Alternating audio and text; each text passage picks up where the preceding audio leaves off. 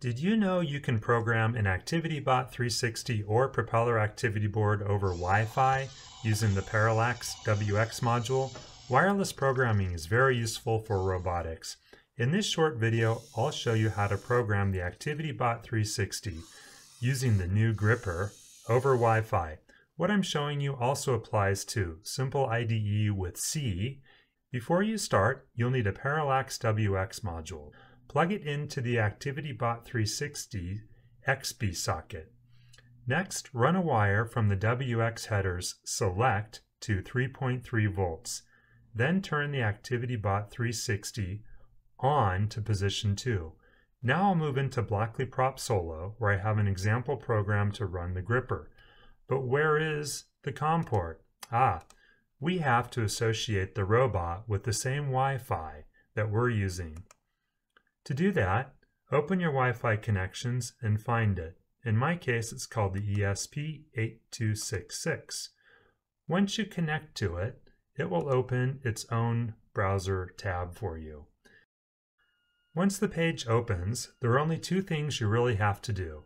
Click on Networks, and then change the Wi-Fi mode from AP to STA plus AP. That station plus access point, and then connect the Wi-Fi module to the same Wi-Fi access point you're using for programming. Next, you'll enter the password, and finally, if you'd like to, you can also change the name of the module to something you will recognize. To do that, click on Settings, and then give it a new name. Click Save, and you're done. You can close that browser tab and then log into the Wi-Fi access point that the robot and you were using before. Click Connect,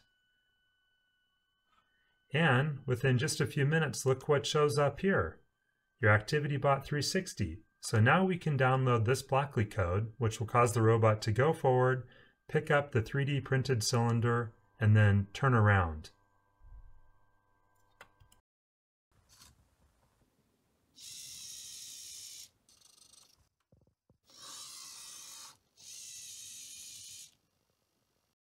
We can modify this code, no USB cable required.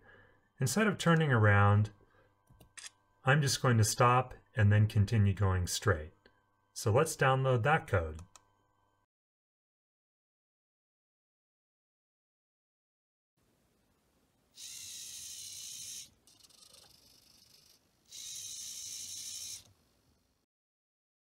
That's all there is to it.